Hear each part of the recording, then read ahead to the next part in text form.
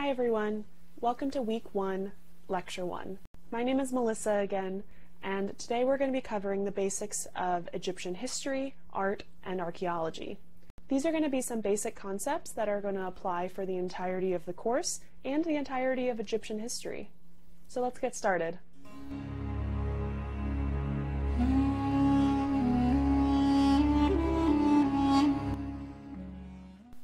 Egyptian history spans over 5,000 years, going from 5000 BCE to 480. And just to make sure everyone is on the same page, BCE is before the year 1, so the years will actually go backwards from 5000 to 4000 and etc. And then from AD and on, the years will continue going forward from 1 to 2 to 3, etc. So the Egyptian civilization is about 7,000 years old.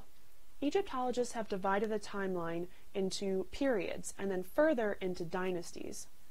There are 10 total periods that Egyptologists recognize, 8 of which are shown below on this chart.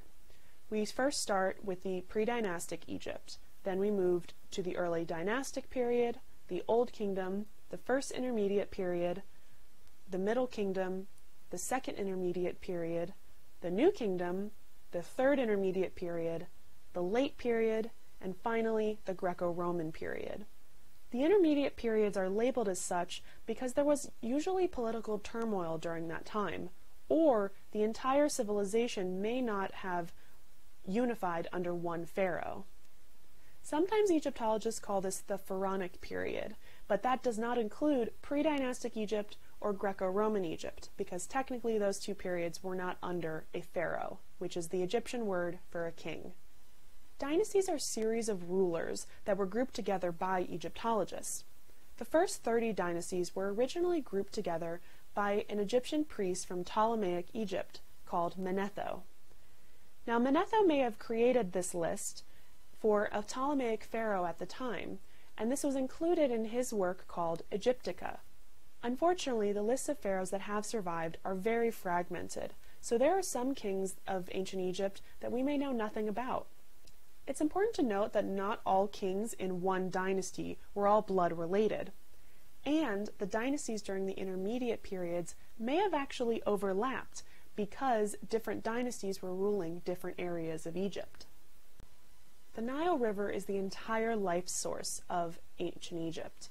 A civilization would not have been able to survive without the Nile. It is the longest river in Africa, and it crosses over 11 countries. It comes from two sources, the White Nile and the Blue Nile, which both join together at the ancient capital of Khartoum in the Sudan. Everything surrounding the Nile in Egypt is very, very harsh deserts. The majority of both the ancient and modern population live right along the Nile, or in the delta. This is also where the majority of crops are grown, which in ancient times was watered by the annual flood. The Nile Delta is where the river drains into the Mediterranean Sea. This area is very fertile and green. A very important fact to know is that the Nile flows from the south to the north. Now, the ancient Egyptians didn't use south and north. They just followed the flow of the river. So, the southern area of ancient Egypt is called Upper Egypt, and the northern area of Egypt is called Lower Egypt. This might be a little confusing, so keep that in mind when we move forward. Archaeology in Egypt has a very complicated history. Ever since the turn of the century, Westerners have been fascinated by the ancient Egyptians and the monuments that they left behind. Because of this, Westerners have taken artifacts, statues, and sometimes destroyed entire monuments. These objects that they have taken have been put into Western museums or even private collections. For those who aren't familiar with archaeology, there are two terms that we need to understand first. These are provenance and provenience. They're very similar, but there is one key difference. Provenance is the history of an artifact. This is usually a list of all of the previous owners of that artifact and where it came from originally. Without that, it's kind of hard to know whether or not this object was obtained legally or not. Now, provenience is the starting point of an artifact.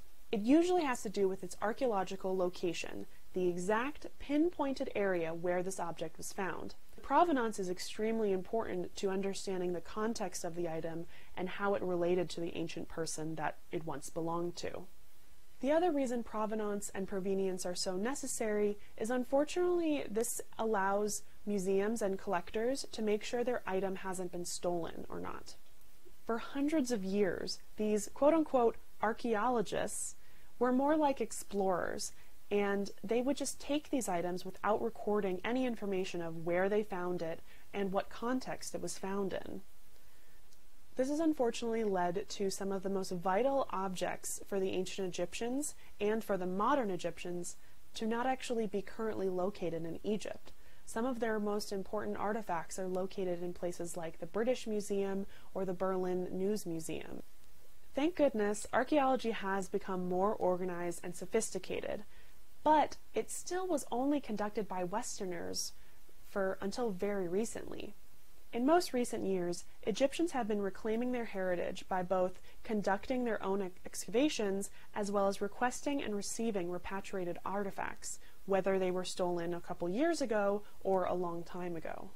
It's also good to note that archaeology is very different from the Nile River Valley to the Nile Delta. Excavations in the Nile River Valley usually take place in the wadis, or the higher elevation areas off the side of the Nile, usually where the larger tombs are found. This is a very dry archaeology, and you're usually sifting through lots of sand and stone.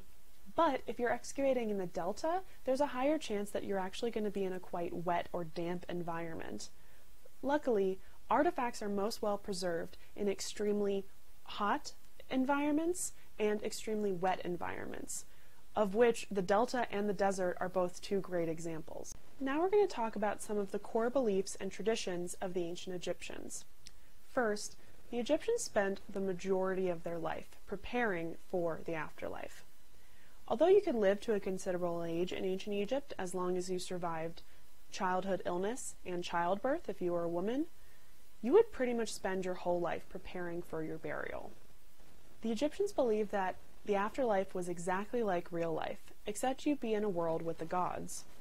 And because it's the same as real life, you would need to bring anything and everything you could need.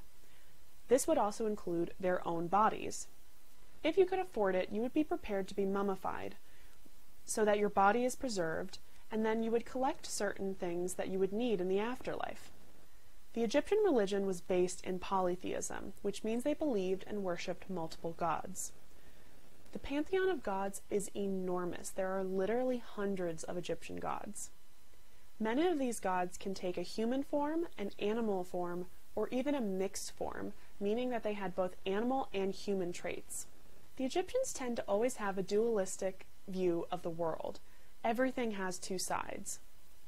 This could mean that two things had two complementary sides or two contradicting sides, but both were necessary to create one thought. For example, the annual Nile floods could be seen as this devastating and dangerous thing to both property and people, but at the same time, the water brought life, and without it, their crops would not grow, so it was still essential to the ancient Egyptians. The ancient Egyptians were a very proud people, and they truly believed that they were the center of the universe. Often they would lump other civilizations into what is called the 9 enemies. They really saw anyone else besides themselves as the other. This is very prominent in the art style, and I'll be pointing it out throughout the class. One of the most important concepts to understand in both Egyptian life and in Egyptian art is the concept of order over chaos. This combined both the dualistic thoughts and the thoughts of being the other. The Egyptians believed that there was both order and chaos, and you could not have one without the other. They especially believed that their world was order. Everything was the way it was supposed to be, and it was because of their pharaoh.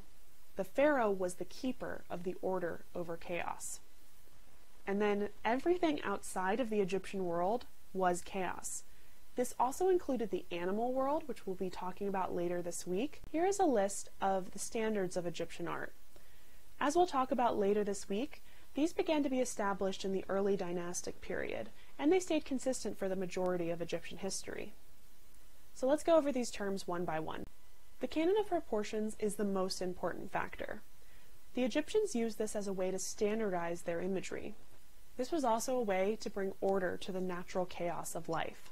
There was always an 18-square grid that all figures were placed in. Each square was equal to one fist. The grid went also from the heel to the hairline. Any sort of hair or headpiece could be added separately. This grid would help maintain the ratios of length and width for different body parts. If you look at the woman in the image, it's very obvious that people don't stand like this. This is a very uncomfortable position. The feet and the face are in profile, while the shoulders, hips, and arms are full frontal. The Egyptians did this to show every body part in its most perfect form. Because your face is symmetrical, you only need to see one side to understand that it's a face. If you have your face frontal, then you can't see the back of your head. Interestingly, when you look at the feet, you will actually always see an arch and a big toe on both feet. Even though this is not possible, as the arches of your feet are on the inside of your feet, this was the way to show an ideal foot. If you looked at a foot from the other direction, the Egyptians believed that you wouldn't be able to understand that it was a foot. The Egyptians also relied on a ground line, which is a line that separated scenes, and registers were the most economical way to construct and organize scenes. Hierarchical scale is the concept that the most important person in the scene is the largest. This would usually be the pharaoh, but in tomb scenes, this would be the tomb owner or owners. Family members would usually be next, and then servants and workmen would be the smallest. You can see all four of these concepts in this image. Equidistance means that the figures in each register will be an equal distance from each other. You can see that even the figures that overlapped are still an equal distance from other groups. Coterminousness means that all figures in each register will be geometrically identical and in a repetitive pattern. The figures are almost used as a pattern because they are practically identical and then repeat throughout the register. Isocephaly means that the heads are always placed at the same height within the register, with the exception of hierarchical scale. And finally, fixity is when each character is fixed to the register or ground line. You can see that their feet never leave that ground line. All in all, the Egyptians always wanted symmetry or balance. They believed that this balance helped make the world beautiful and in the correct order. This image shows the gods Horus and Seth tying a lotus and papyrus plant together. This is called a Sematawi sign and is usually used to signify the uniting of Upper and Lower Egypt. This is an example of approximate symmetry, because the characters are different, but they are also in the same position. There are other examples of the Sematawi sign with the god Happy on either side, which would be an example of bilateral symmetry.